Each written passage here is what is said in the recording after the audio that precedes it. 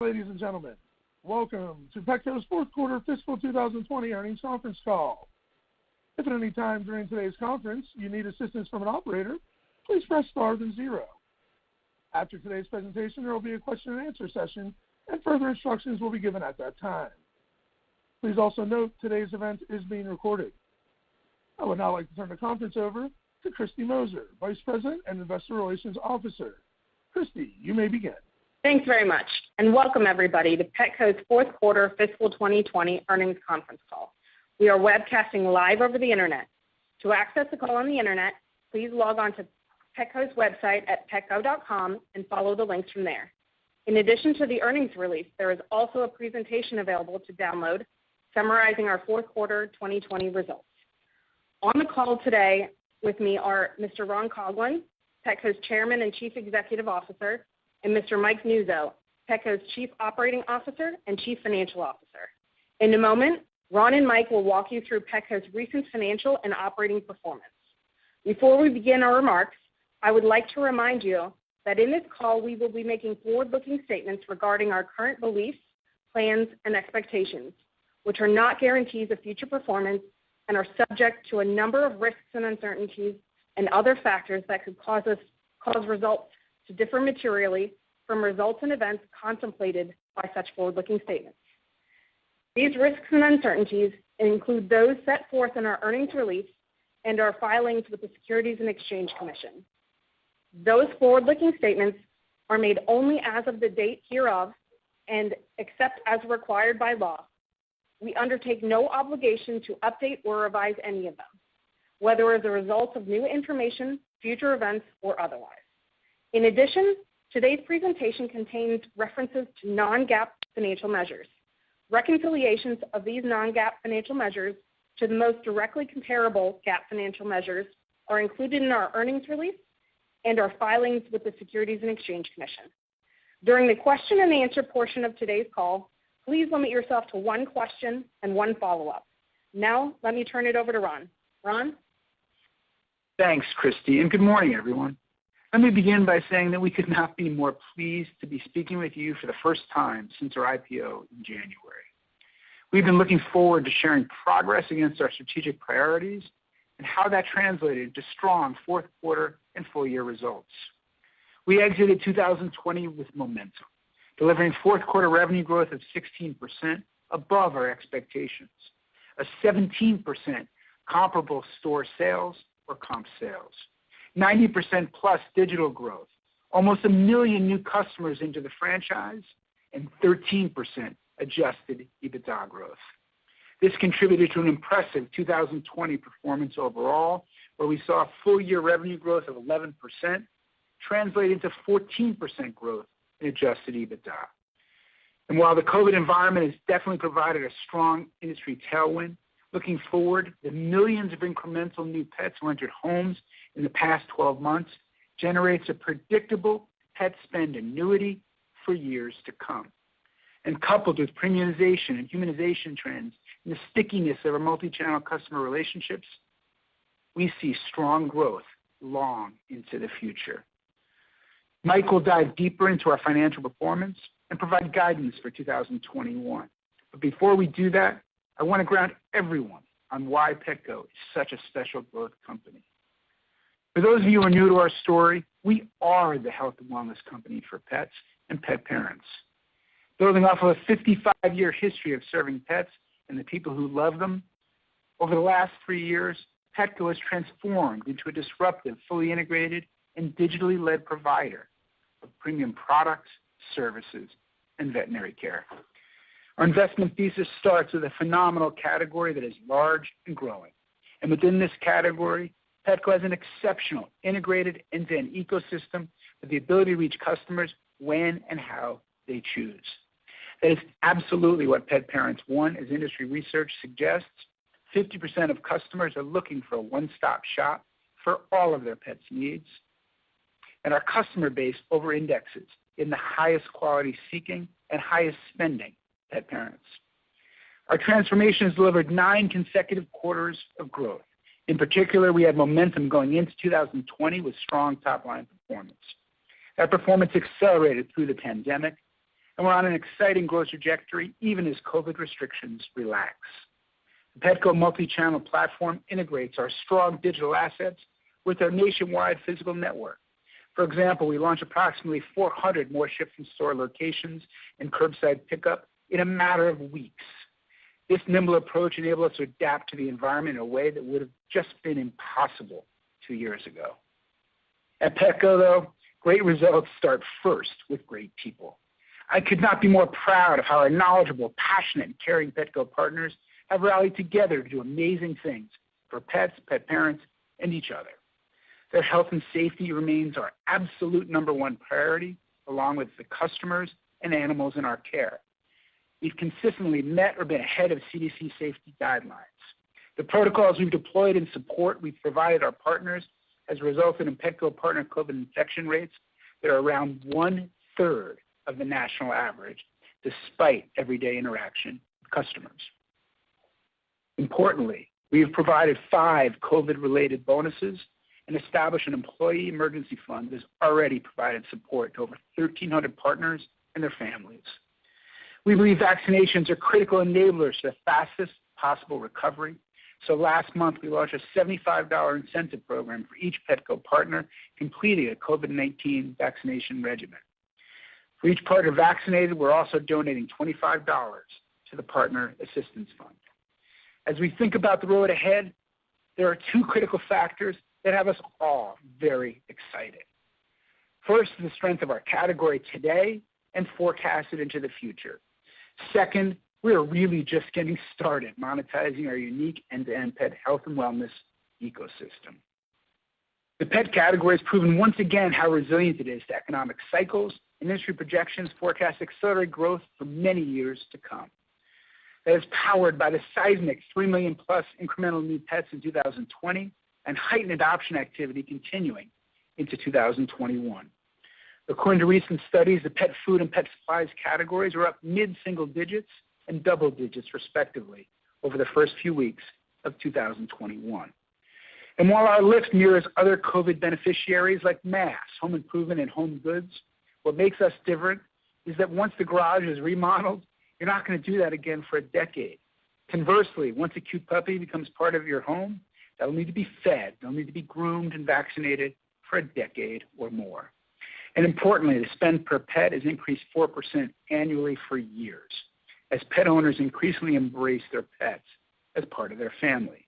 Much like my dog Yummy, who comes to work with me, eats salmon and sweet potatoes, and not only sleeps in bed with us, but is a bed hog at that. This combination of more pets and greater spend per pet has resulted in industry experts raising their forecasts from historical levels around 4 to 5% up to 6 to 7%, with higher growth projections in key areas like premium food, services, vet, and digital, the exact areas where we're focused and seeing accelerated growth. All in all, pet has historically been a great high-growth category that accelerated in 2020 from COVID tailwinds, and that creates an annuity for many years to come. We also believe that there is no company better positioned to both provide world-class health and wellness and capture dominant share of wallet from these new pet parents. While we compete with peers across each of our channels, from our perspective, no one has the end-to-end integrated multi-channel experience with the ecosystem that Petco provides pet parents, from nutrition to own vets, to vet clinics, to training and grooming, to our differentiated fulfillment options, and more. This results in tremendous stickiness. Our platform provides us with a singular view of the customer, giving us what we believe is a significant competitive advantage relative to our peers. Let me give you an example to make this more tangible. Only a few weeks ago, I received a reminder on my Petco app that Yummy was due for his vaccinations. I scheduled his appointment online and took him in. While I was there, I picked up a few new treats, picked up a toy, and scheduled a groom. Without an integrated ecosystem that enables one view of the customer, we never would have had all those touch points. A key component of our ecosystem is our best-in-class digital platform, which drove 100% plus digital revenue in 2020 and has steadily gained share. Thanks to strategic investments in recent years, our site speed is now as fast as any other player in the market. We were a laggard 2 years ago. Our user experience is winning over customers, and our assortment and pricing are now competitive, all of which drives substantial improvement in conversion. We're also seeing compelling results from our recurring revenue offerings, Repeat Delivery and Pup Box, which is our monthly subscription box program for puppies. They were up over 40% and 100% respectively for the year. Shifting mix to recurring revenue is a strategic priority that is now tangibly impacting our business, and we're continuing to make great progress. One of the things I'm most excited about is the structural advantage created by our customer fulfillment. Our pet care centers now double as micro-distribution centers, and our footprint of physical locations have become a huge asset. At the onset of the pandemic, we launched curbside pickup, and over the holiday period, we launched same-day delivery, an offering that our digital pure-play competitors just cannot offer. We believe this will further enhance our customer retention, with almost 40% of early adopters saying they prefer same-day delivery. Today, over 80% of our Petco.com orders are fulfilled from our pet care centers, enabling us to get the product to customers faster and at a lower cost on average than pure-play online competitors. Also, by the end of the fourth quarter, our mobile app has been downloaded 3 million plus times and is driving merchandise sales and incremental services bookings. Our own brands and exclusive merchandise deepen our competitive moats and power our growth. Our team has demonstrated the ability to build brands and products that resonate with customers. In both Q4 and full year 2020, our own brands drove double-digit growth and are rapidly approaching 30% penetration, further fortifying our differentiation from all competitors. Our food brand, Wholehearted, which we launched in 2016, is now a top 3 offering, while our premium supplies brand, Ready, grew almost 90%, with aggressive expansion plans ahead. Complementing our own brand offering, we also have exclusive partnerships for unique products. We're particularly excited about fresh food, which is projected to more than quadruple into a multi-billion-dollar category over the next several years, according to industry forecasts. We're focused on becoming a market maker in fresh. In 2021, are set to more than double our Just Food for Dogs distribution, while our recent launch of premium-priced human-grade Honest Kitchen has broken all our previous initial sales records. Overall, our own brands and brands exclusive to Petco in specific markets represent over half our portfolio, not only enhancing our gross margin, but also creating competitive insulation. Petco's competitive insulation is furthered by services like our veterinary business, where we're creating a new paradigm in the industry, as well as grooming and training. We're rolling out full-service veterinary hospitals across the country to address the growing need for affordable pet health care, consistent with our mission to improve the lives of pets and their pet parents. By integrating these veterinary hospitals into existing pet care centers, we benefit from significant structural advantages, including lower cost of acquisition and additional basket opportunities compared to standalone veterinary care providers. This model enhances customer lifetime value and drives retention. Our vet hospital business is shifting into high gear as we open 20 additional hospitals in Q4, despite COVID-related construction and permitting delays. This brings our year-end total to 125 locations. Our hospital customer count is up strong double digits year over year. This performance comes with consistent 9 out of 10 customer satisfaction scores. We are executing what we believe is the fastest vet build-out in history and are seeing a strong performance ramp ahead of our expectations. Long-term, we're targeting up to 900 vet hospitals in our pet care centers. This will have a tangible, annual, and long-term impact on our financials. In addition to our rapidly scaling vet hospital business, our mobile vaccination clinic business, Petco, services over 800 pet care centers weekly and is seeing strong customer demand. We continue to expand into new markets like Reno, Anchorage, and Nashville, and have begun to pilot mobile clinic sites with other major retail partners. I visited a pilot location several weeks ago in Phoenix, and I'm excited by the potential there.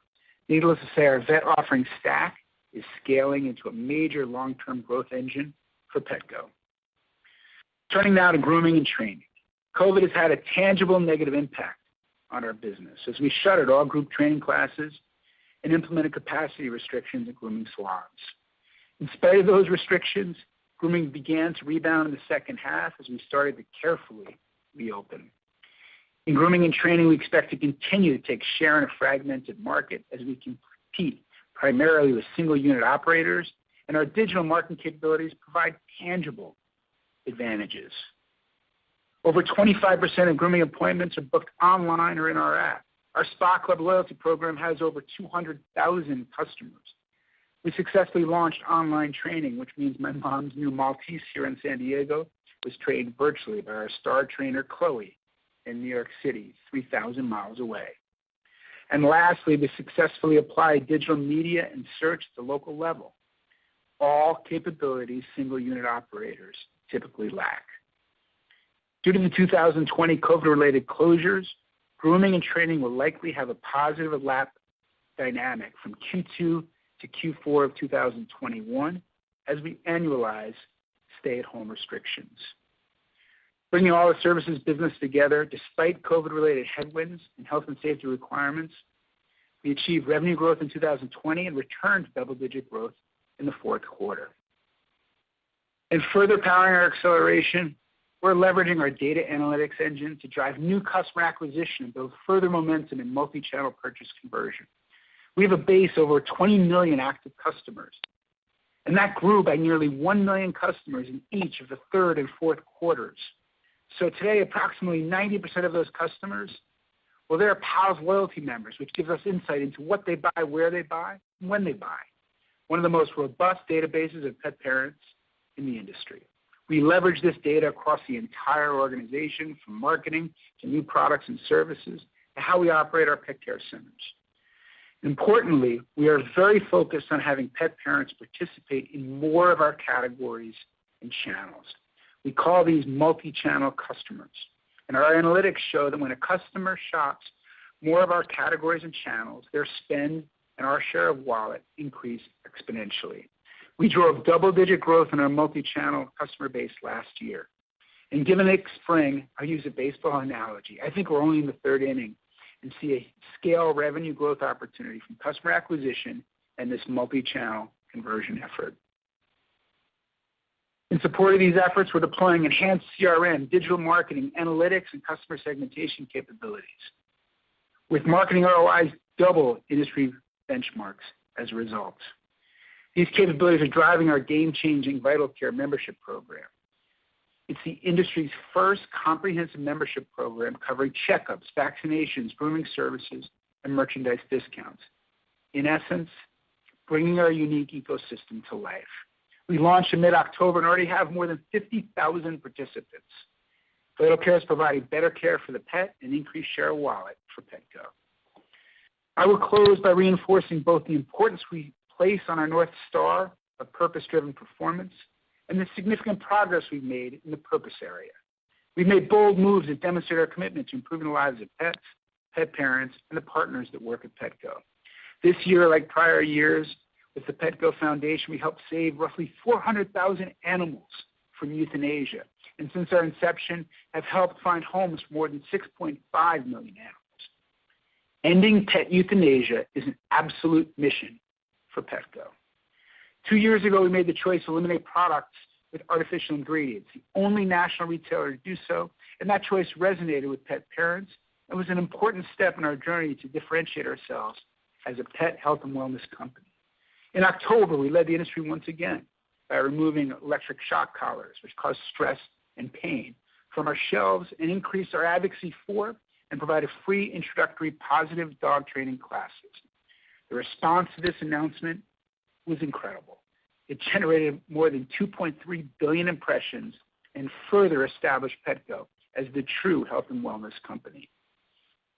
Our purpose also includes improving the lives of Petco partners. As I mentioned earlier, we gave 5 COVID appreciation bonuses, and in 2020, our average wage rate increased by double digits, living up to our commitment that as the company does better, employees will do better. Similarly, we granted IPO shares to an extremely broad swath of employees, reinforcing that when the company wins, our partners win. We're also committed to sustainability and are making strong strides. We'll be laying out details about our sustainability progress, targets, and initiatives in the coming months. Pulling all that together, we've delivered strong results from a Q4 and full year 2020 standpoint, powered by a differentiated customer proposition, customer acquisition and engagement momentum, obsessive execution by the Petco partners, and a strong mission-based culture that drives us into the future with tailwinds from an accelerating industry. The scaling of our industry and power of our model is evident in our Q1 quarter-to-date revenue and customer acquisition momentum, which has given us added confidence for the year. We are beginning to lap the supercharged pantry loading from March 2020 and are pleased with what we're seeing. Petco's also strengthened beyond operational components. Our IPO and oversubscribed refinancing allowed us to lower debt and debt servicing obligations and provides more ability to invest for growth. In the near term, we would expect a lift in the recently passed stimulus as pet parents have increased spend on their beloved pets after receiving prior checks. And from a leadership standpoint, we've added terrific new board members, including Sabrina Simmons, former CFO of Gap, Mike Mohan, President and COO of Best Buy, and Mary Sullivan, Senior Managing Director and Chief Talent Officer of Canada Pension Plan Investment Board. These moves will further enable us to continue to pull away from the competition while doing everything in our power to improve lives. We look forward to keeping you updated on our progress. And with that, let me now turn it over to Mike Nuzzo, who in addition to being our CFO, has done a terrific job leading our services business and supply chain as COO. Mike will walk you through the financial details on our fourth quarter and fiscal 2020. Thanks, Ron. Good morning, everyone.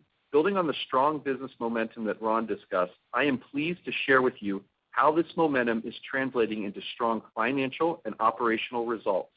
I'll start with the fiscal year 2020. Full year 2020 revenue grew 11% from 2019 to $4.9 billion, with total comp sales up 11%, consisting of digital up over 100%, services and vet up modestly despite COVID headwinds, and brick and mortar merchandise up mid-single digits, reflecting robust trends discussed previously. Both transactions and average basket trends were strongly positive for the year. As Ron mentioned, our digital business continues to benefit from repeat delivery, which by the end of the year represented almost 45% of total digital revenue, and from local pet care center-based fulfillment, including buy online and pick up in store, curbside, ship from store, and same-day delivery, which collectively represented approximately 80% of fulfilled digital orders. Own brands delivered a teens growth rate for the year. Our services and vet businesses continued to benefit from momentum in grooming, as well as the scaling of vet hospitals. In spite of a challenging environment from COVID restrictions, in 2020, as we added 44 new full-service vet hospitals within pet care centers, ending the year with 125 hospitals. From a performance standpoint, our hospitals are expected to reach full revenue and EBITDA maturity at 5 years after launch. Notably, our hospitals completing their third year of operations are ahead of model, generating over $1 million in revenue and over $200,000 in four-wall EBITDA in year 3. While our 2019 and 2020 cohorts are scaling meaningfully faster than model as we gain more vet service share within our target markets. In addition to these impressive hospital trends, the rest of store lift from our pet care center transformation remains strong, with vet locations delivering results that exceeded the rest of chain sales growth rate by mid-single digits in 2020. Full year gross profit increased $200 million, or 11%, in line with revenue growth to $2.1 billion. Gross profit as a percentage of revenue was 42.8% compared to 43% in 2019. Excluding certain COVID-related impacts within our services channel and distribution centers, 2020 gross margin rate would have been up modestly from 2019. SG&A expenses were $1.9 billion, up $135 million or 8% from prior year, inclusive of non-recurring COVID-related expenses.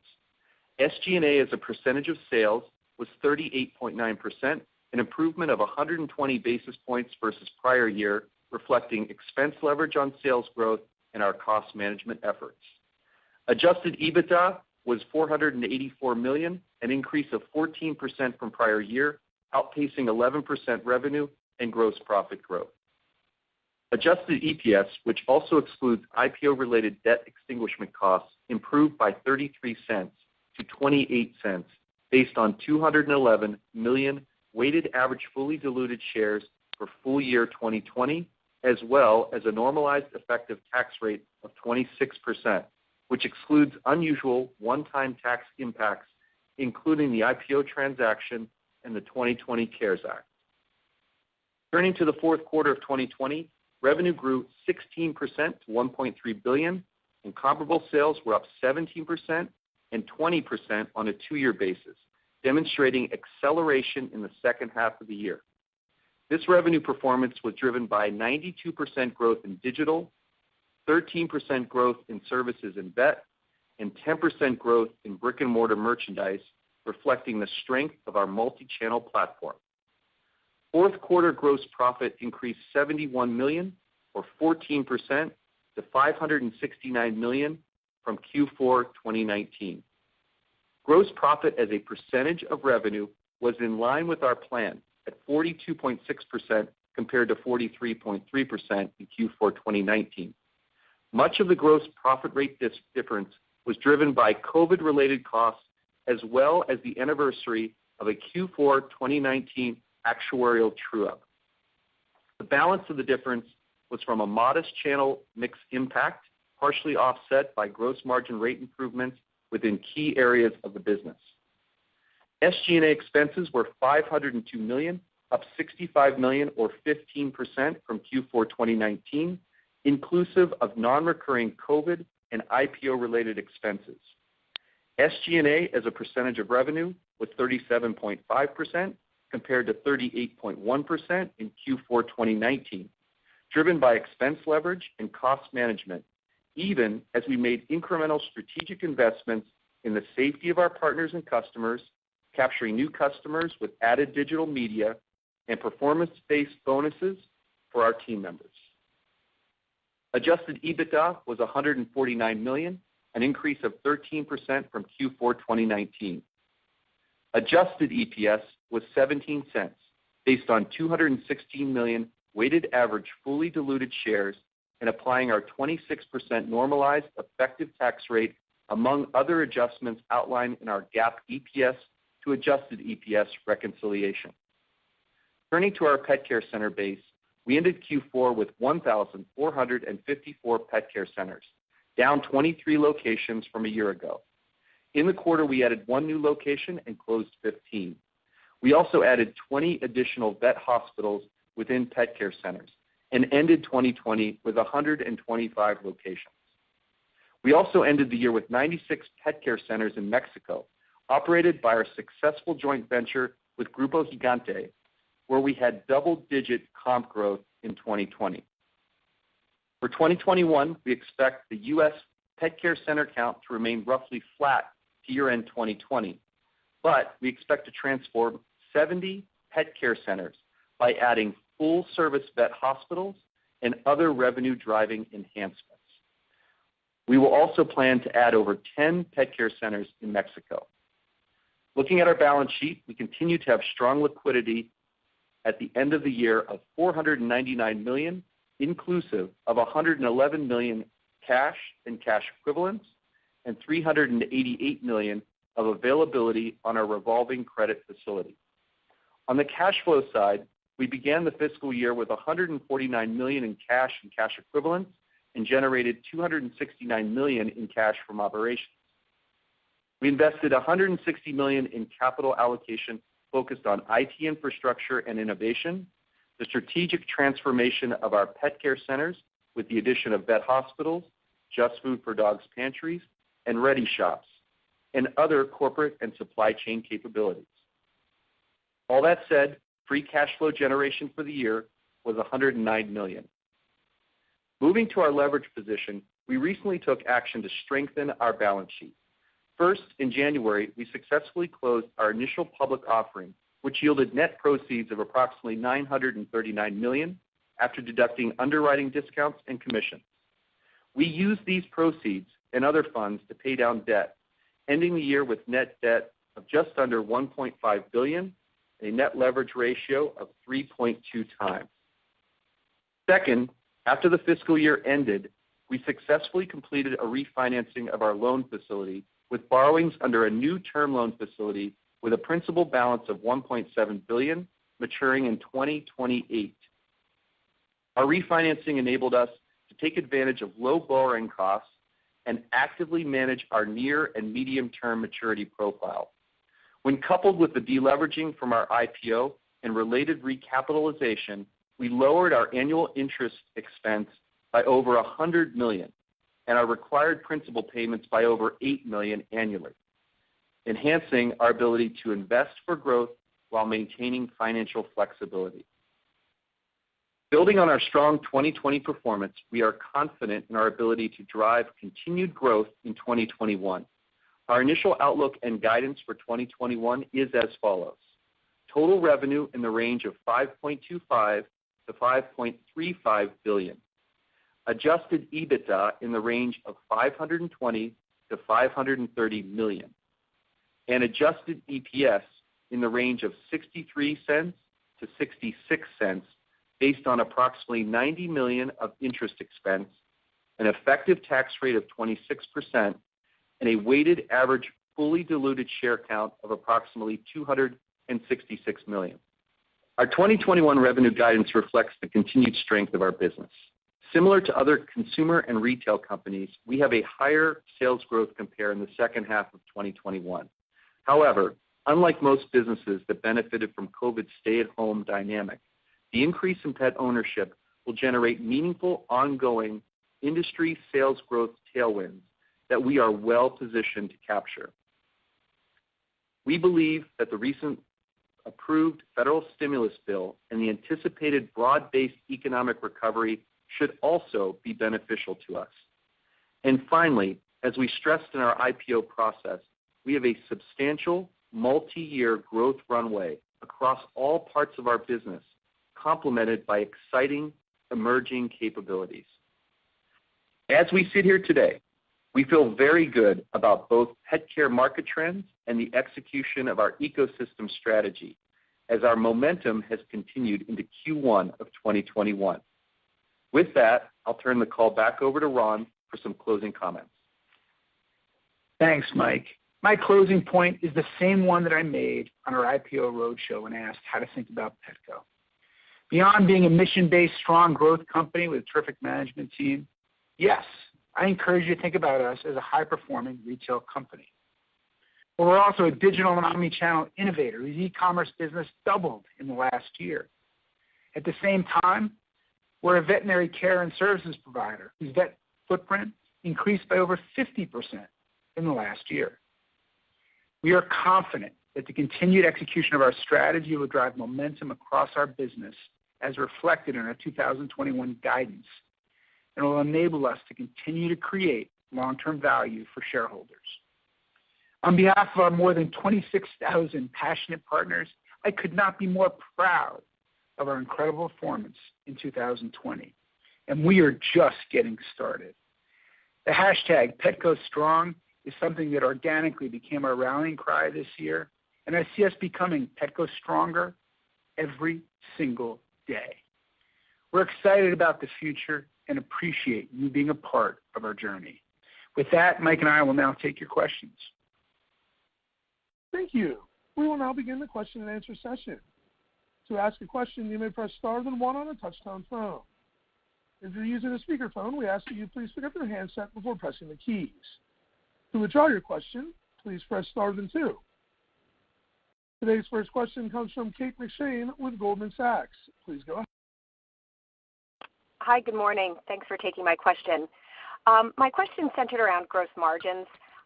It was nice to see that you were able to offset some of the pressure from the mix piece, which I know includes digital and services.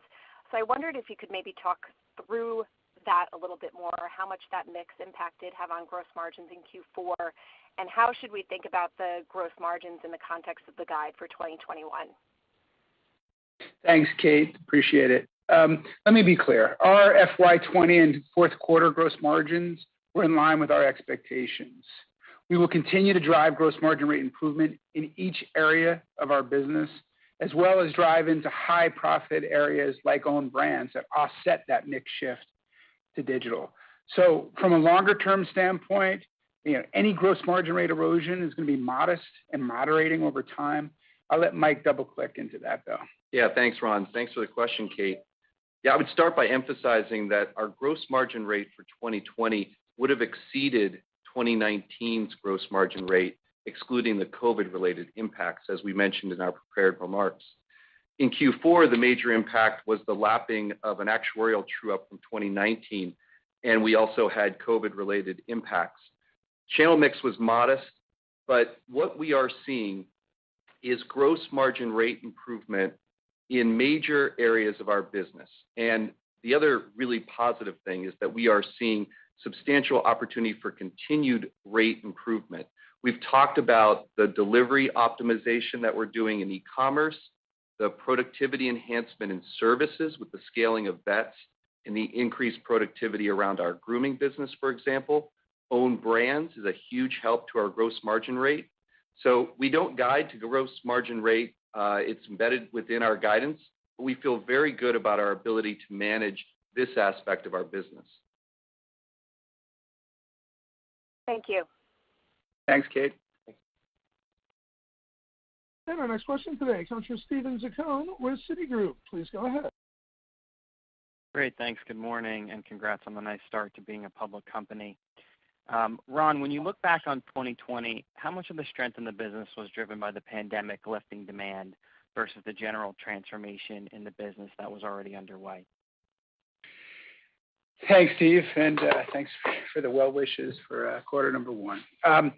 So if you break it down, in many ways, we were just perfectly positioned for COVID. The transformation that we engineered, we were already accelerating coming into COVID. So we were growing 6% coming into COVID with plans to accelerate from there.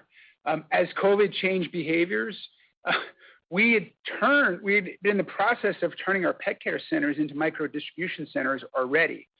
So we immediately tripled the amount of ship from store locations. We launched curbside and then later launched same day delivery. All of these positioned us very well to capture the COVID opportunity. Now, I know there's lots of conversations about stay-at-home beneficiaries versus companies that are going to surge with the reopening. I would tell you that we're a bit of a unicorn between the two. Yeah, we got a benefit from COVID, but that benefit brought with it 3 million incremental new pets in 2020, and we see elevated pet adoptions, and we see waiting lines with breeders, and we see our live animal sales at an elevated level in the first half of 21. So that provides an annuity. If you look at a home gym, you're only going to do that once every 5 or 10 years. But once you have that new furry friend in your house, they're going to be fed, they're going to be groomed, they're going to need to be vaccinated. So that provides an annuity that gives us a bridge from the COVID beneficiary to the reopening beneficiary. So we bridge into both. We also have parts of our business that were hampered in COVID that are going to have positive lap dynamics. And grooming and training would be a perfect example. Out of abundance of caution, we stopped group training. We reduced our throughput and footfall in our grooming salons. And those went negative for the first 2 quarters after the COVID. We got back to growth and we got back to double-digit growth in Q4. But those are going to have a positive overlap dynamic as we head into the second half.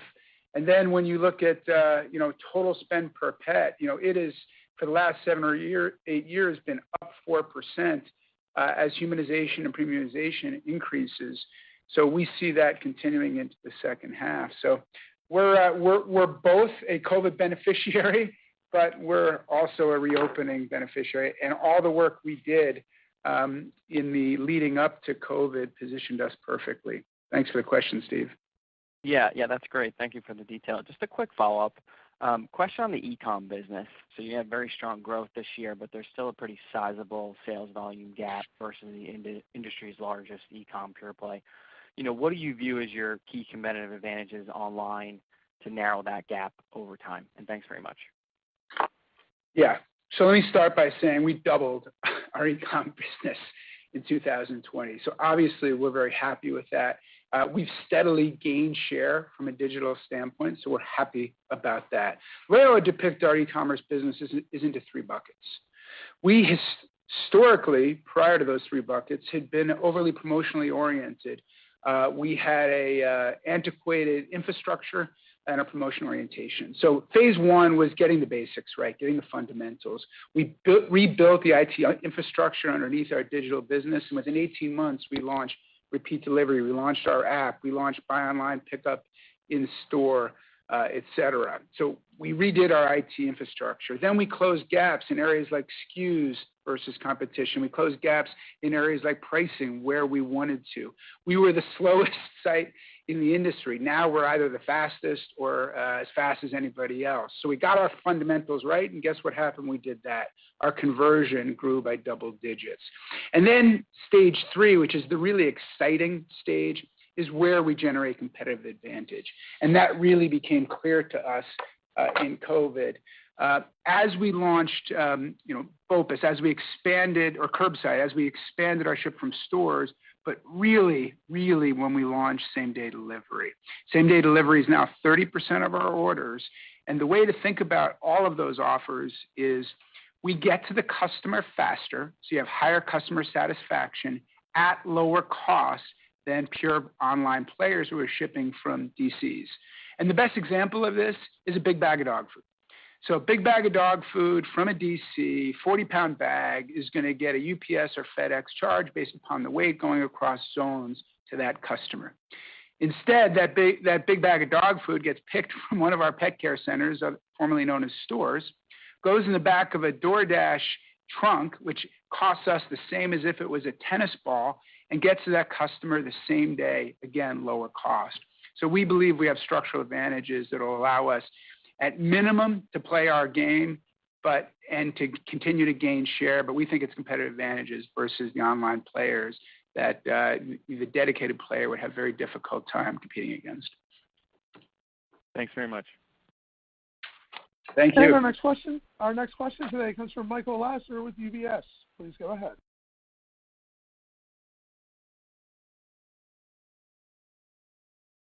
Mr. Lasser, this is the operator. Is you unmuted, perhaps?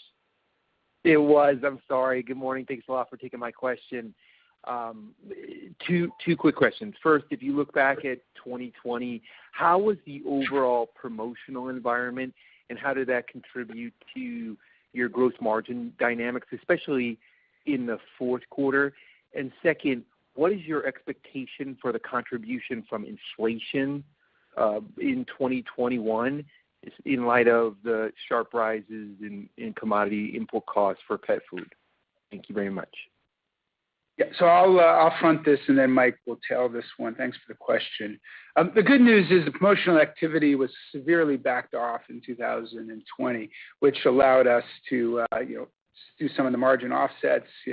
Digital is a great example where expanded margins within our digital business. So promotional activity has been down. We don't see that more promotional pressure as we navigate into 2021. The other thing I would say is over half of our merchandise portfolio isn't sold at other places. So we have less promotional pressure than just about all of our competitors, because we have much stronger mix in own brands and much stronger mix in exclusives. We don't have that same promotional or commoditized pressure on our business. Where we really see pricing and promotions going is on the back of the analytics build out that we did in the last year. We've spent time building a data infrastructure. We brought in, analytics experts. We created a cross-enterprise analytics group with some, phenomenal analytics talent from outside. And now we're getting hyper-targeted at the individual customer level on what motivates them. And one of the examples right now is customers that we think would be prone to buy online, pick up in store. In that instance, they're doing the shipping for us. So we'll promote them into buy online, pick up in store. We see them turning into almost repeat delivery customers. So the long-term value of that customer is high. So we promote them into buy online, pick up in store, and then we increase our long-term value and obviously exponentially expand our margin as just one example. But I'll let Mike expand.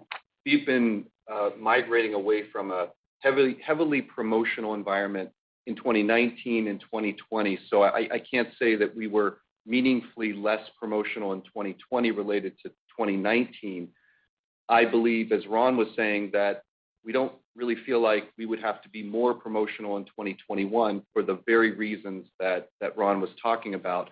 As far as input costs, we have not seen a broad-based, substantial increase in input-related costs. Historically, as you know, Michael, this has been a business where if there have been increases in input costs, they've been able to be incorporated into the pricing structure for us. But as of right now, we feel pretty good about how we're positioned from a pricing standpoint, how we're positioned from a manufacturing input pricing structure. Awesome. Thank you so much and good luck. Thank you. Our next question today comes from Seth Sigman with Credit Suisse.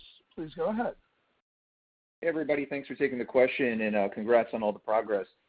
So you're exiting 2020 with significantly more customers than you started. And I'm just wondering, can you discuss the repeat behavior a little bit more? How have you been able to retain these customers to date? And I guess just given the recurring nature of your business, presumably that would support some higher level of baseline growth into 21. I'm just curious, how do you think about that? How does that factor into your outlook? Thank you. Yeah, thanks, Seth, and great question. So yes, we captured nearly 1 million customers in Q3. We captured nearly 1 million customers in Q4. The Q3 number was competitive with our biggest online competitor, who has been historically good at that. So we feel really good about those two numbers. So then the question becomes what you just said, which is what do we do with these customers? We have been actively shifting more of our customer base and more of our revenue base into recurring revenue customers, which makes it much more predictable and, quite frankly, much less promotional. So whether it is repeat delivery, whether it is Pup Box, which is our monthly box for new puppies, which is an on-ramp to our business, whether it's our insurance offer, whether it is our membership Vital Care offer, we are shifting mix to recurring revenue. And recurring revenue had a significant impact on our comp, both in Q3 and in Q4. Specific to repeat delivery, what we see is we see higher satisfaction scores from our repeat delivery. We see significant growth in our repeat delivery. Concurrent with that, though, one of the interesting things that's happening is we have a lot of customers that behave as if they are recurring revenue. These are programs like Spa Club and BOPUS customers that come every 2 or 3 weeks and pick up the same product.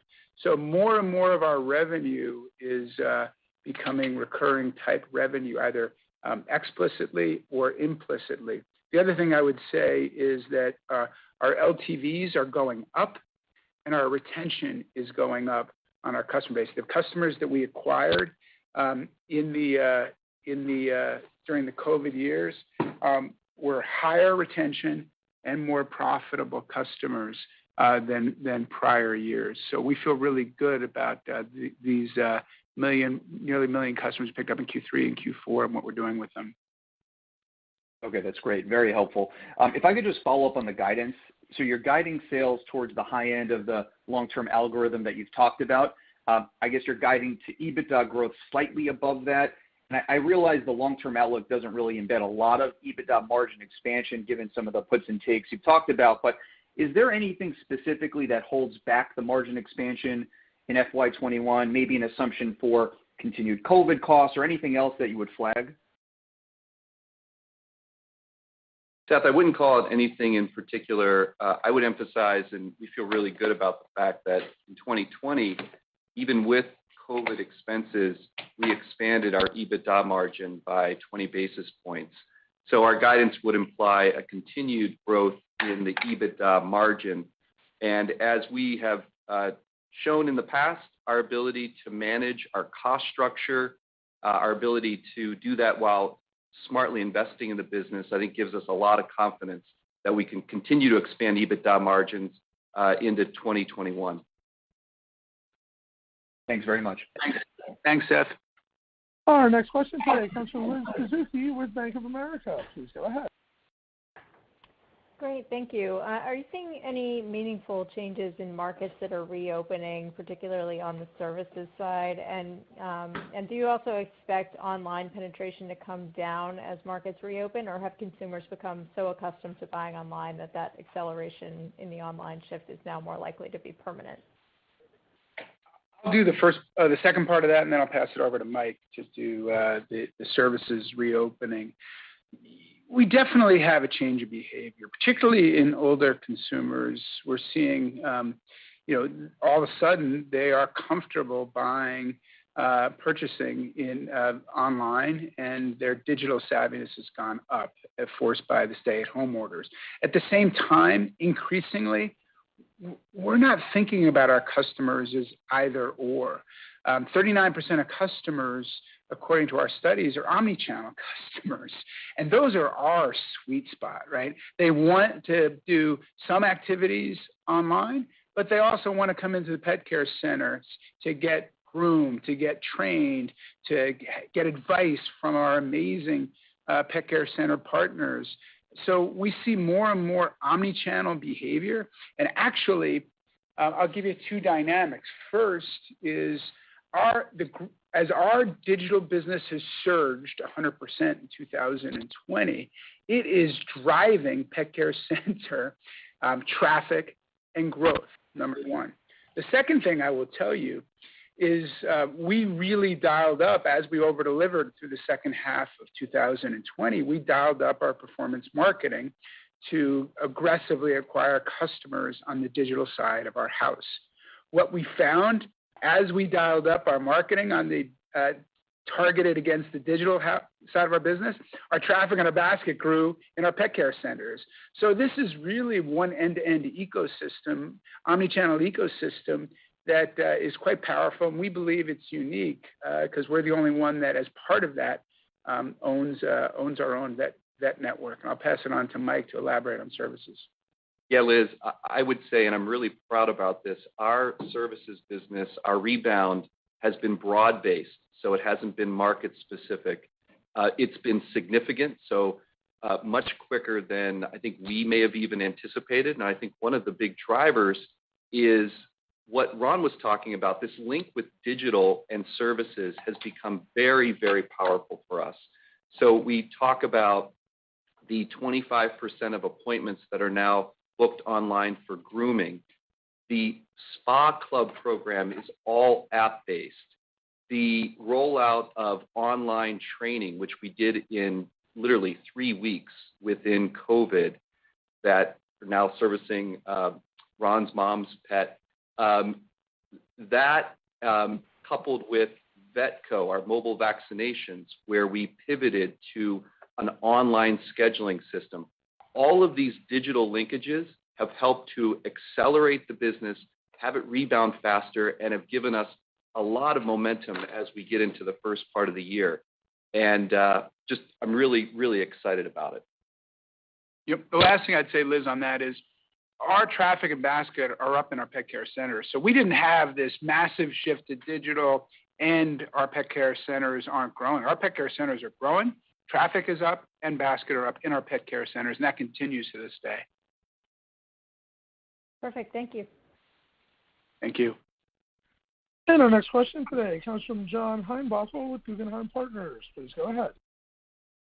Hey, guys, maybe you talk to what you think your current share is with the most lucrative customer segments that you have, and where you think that might be able to go to.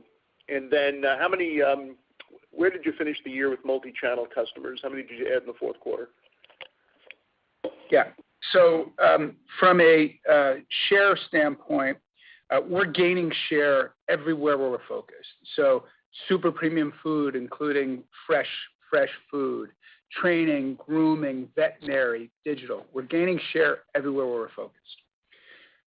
Now, talking about the customer, we have the highest value customers, or we over-index in the highest value customers in the category.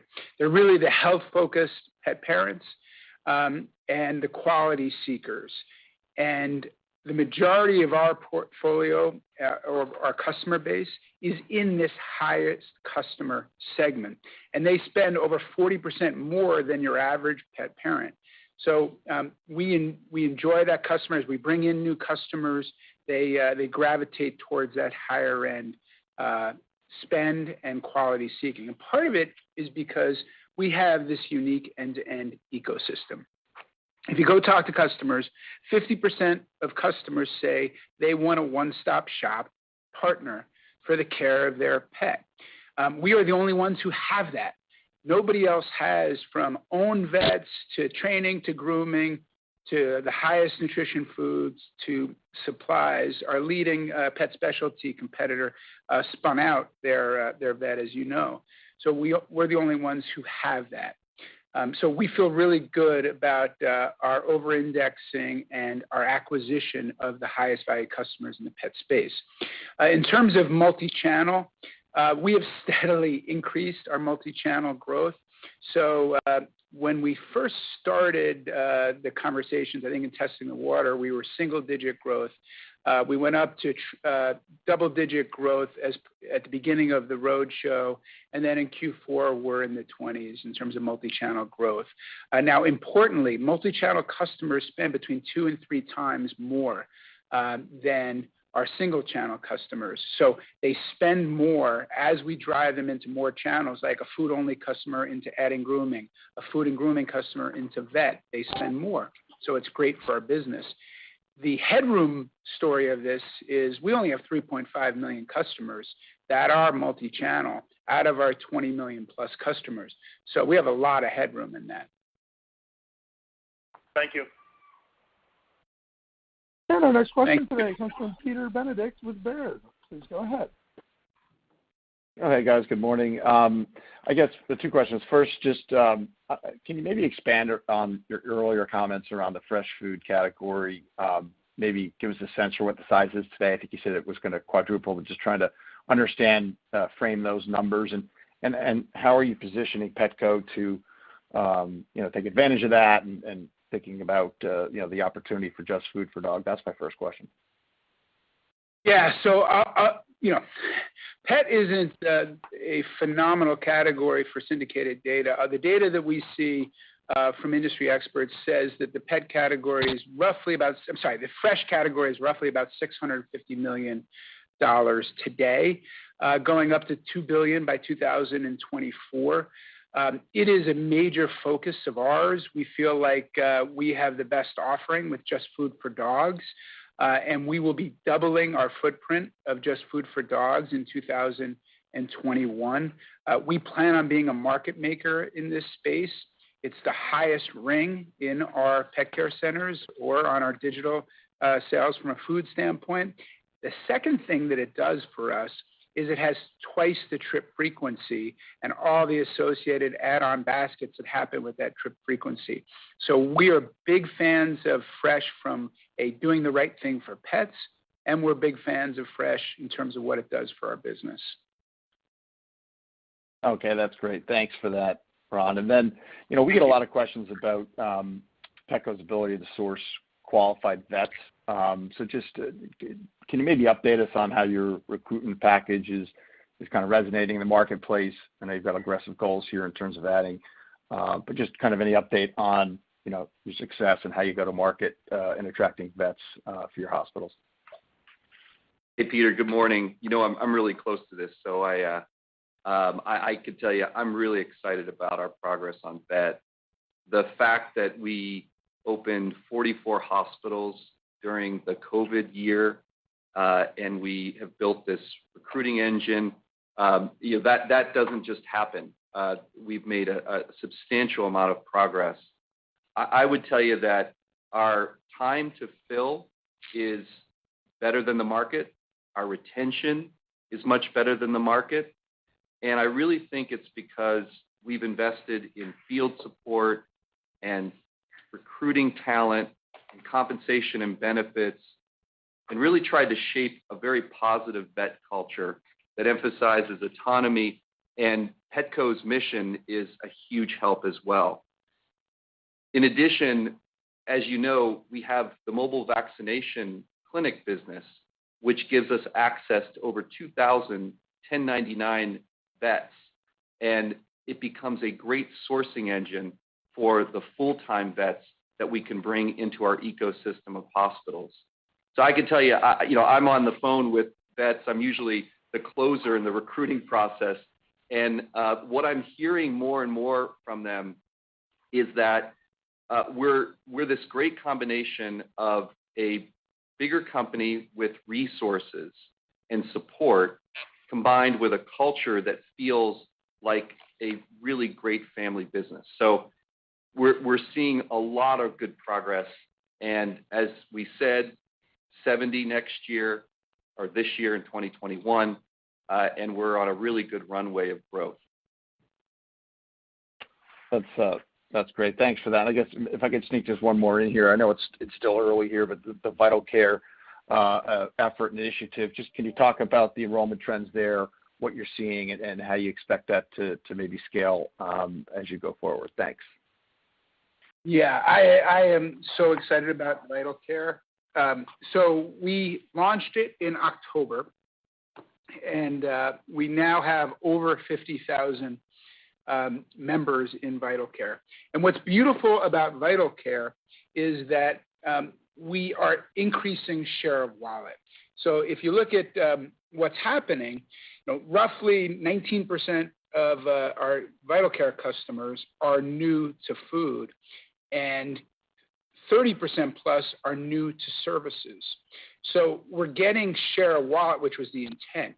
From a strategic standpoint, really what it does is it brings our whole unique ecosystem to life for customers. So you get the checkup, you get the vaccination, you get grooming, you get discounts on food. So it's really powerful for us. It's growing. You will see us continue to evolve the offer as we learn in the market, and you'll see us continue to dial up the marketing and the customer acquisition. So we're very much getting started, but it is the future, a key future pillar of our business. Okay, thanks so much, guys. Good luck. Thank you. Thanks, Peter. Our next question comes from Zach Fadem with Wells Fargo. Please go ahead. Hey, good morning.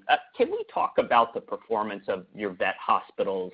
You mentioned nearly all cohorts are ahead of your model, and I'm curious if you could talk a little more about the contribution to traffic and comps. And then as you think about the annual step up from 40 to 45 vet hospitals to 70 plus, how should we think about the gradual comp and EBITDA lift in 2021 and how that builds in 2022 and beyond?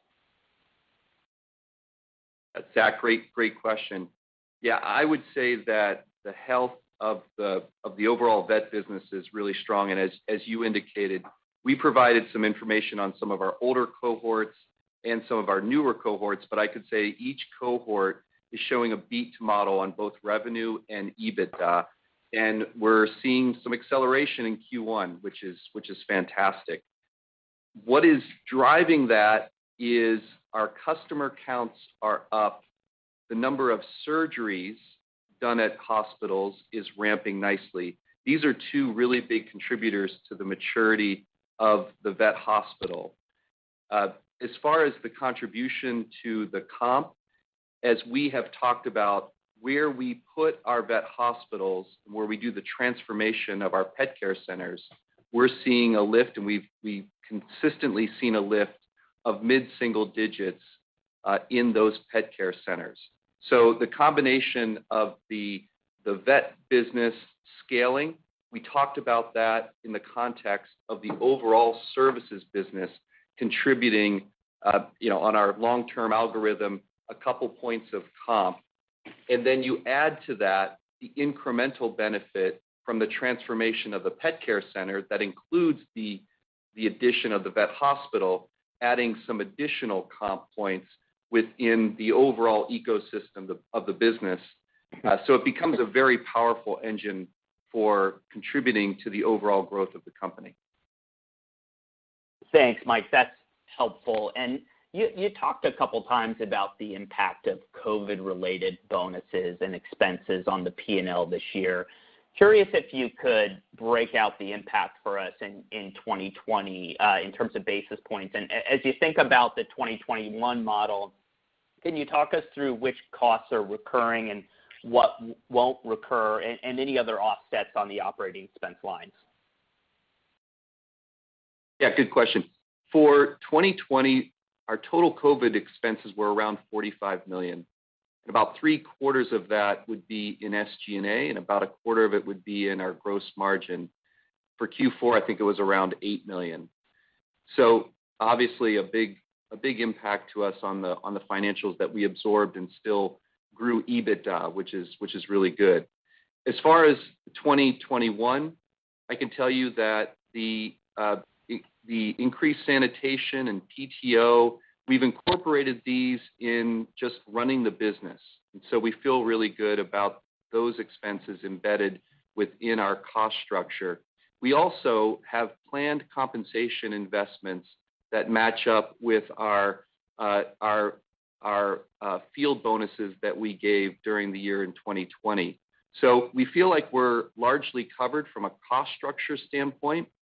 You can't predict COVID. It's been relatively unpredictable, but as far as what we know, we feel like we're really good from a overall cost structure standpoint and what we've given you in the guidance related to that. Got it. Really appreciate the color. Thanks for the time. Thanks, Zach. Our next question today comes from Seth Basham with Wedbush Securities. Please go ahead. Thanks a lot, and good morning.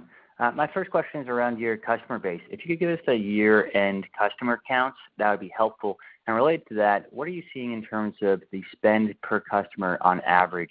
How has that trended through the year 2020 on a quarterly basis? Yeah, we're really pleased with what we're seeing from a customer dynamics standpoint. As I said, we picked up nearly 1 million customers in Q3, nearly 1 million customers in Q4. And we're acquiring customers as we speak in Q1. Our momentum has continued. So we feel really good about our ability to acquire customers. Our customer acquisition cost is either the lowest or one of the lowest in the industry, whether that be in digital, or we have great customer acquisition leverage in areas like vet that a mom and pop operator just can't compete with. So we have turned into a customer acquisition machine. And we have a virtuous cycle. As we invest, we acquire new customers. That's driving our top line dropping, and we're able to invest back to acquire more. Concurrent with that, our LTVs continue to build. Our retention rates continue to build. And as I said earlier, the customers that we bring in and the customers that we over-index with are the highest value customers in the category with over 40% higher spend than your average pet customers. So we feel really good about where we are from a customer standpoint, both in acquisition as well as the monetization. And I should say our customer satisfaction is up in every part of our business. Got it. Thank you. And then separately, as a follow-up, just thinking about your commentary around promoting into BOPUS, 25% off orders over $50.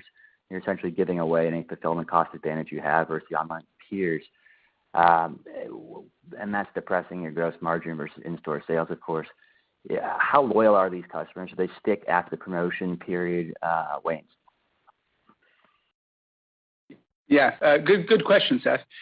This is what I was talking about earlier in terms of getting smarter from an analytics standpoint. So first of all, we're not doing kind of mass everybody promotions. So we're targeting those promotions at the customers that we think that makes financial sense for us, number one. Number two, I'm 54 years old, soon to be 55 years old. And one of the things that our digital leader had to teach me and get me up to speed is to change my mindset from profit today to an LTV orientation. And so when we shift these customers into a more profitable way of buying from us, the LTV is higher. So yeah, we will short-term do some trade-off on that promotion, but long-term, that is LTV good for our business. And that's a sophistication that we're bringing to our business that we didn't used to have. We used to just do, across-the-board discounts to incent purchases. Now we're driving people into the offers that have higher margin and have higher LTV. And that's a precision that we're bringing to our business. Thank you. And our final question today comes from Oliver Wintermantel with Evercore ISI. Yeah, thank you, and congratulations on a successful IPO. It's good to have you guys back as a public company. I have two quick questions. One is traffic versus ticket. If you could maybe comment on that, how that trended in the fourth quarter, but then also in 2020 as a whole. And then the second question is about labor costs. Average hourly wages are going up, so we just wanted to see how you guys model that going forward and what kind of a headwind that would be for you guys. Thank you. Yeah, so I will take the second part of that, and then I'll let Mike elaborate on that as well in terms of labor costs, and then as well as the average ticket. But average ticket, everything is going in the right direction. As I said, traffic and basket are going in the right direction, but I'll let Mike elaborate. One of our commitments to the partners at Petco was as the company does better, you will do better. We take it very, very seriously. That took on a different flavor in 2020 as we had partners that were looking out for pets and pet parents in the middle of a pandemic and putting themselves at risk. So two things happened during this COVID year. The first thing is we wanted to make sure that they were compensated for being in a challenging environment. And we did 5 COVID appreciation bonuses. And I'd put that up against anybody, any retailer, anybody else who had employees on the front lines in terms of taking care of our people. And that served them well and helped our bond. The second thing that happened, though, is we had a terrific year, as evidenced by these results. And so we increased wages as we went through the year to compensate them, because we don't only think it's a short-term lift to our business. We fundamentally believe that there is a long-term lift to our business based upon having 3, 4, 5 million incremental new pets added into our mix that provides an annuity for our business. So as Mike said, we had EBITDA leverage in our P&L. So we had cost leverage in our P&Ls. We were able to offset that. But I'll let Mike expand.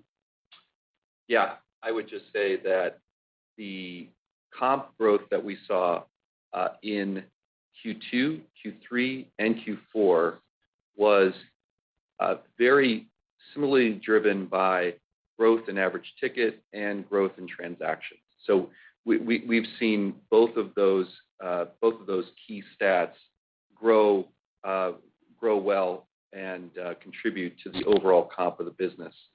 And we're seeing the traffic, especially around our services business, as that has rebounded. That has obviously helped drive total traffic growth to the total enterprise. But on both stats, we've seen really strong performance. On both sides of our business, too, digital and pet care centers. Yep. And then from a labor cost standpoint, in terms of within the P&L? Yeah, we have, as I think I mentioned, we've built within our budgets, and what's reflected in our guidance is continued investment in our labor model. So it's within guidance. Good luck. Ladies and gentlemen, this concludes the question and answer session. I'd like to turn it back over to Christy Moser for final remarks. Thank you, Rocco. That concludes Petco's fourth quarter 2020 earnings conference call. Investor Relations will be available after the call if you have any follow-up questions. Thank you. Thank you very much. And ladies and gentlemen, this concludes today's conference call. Thank you all for attending today's presentation. You may now disconnect.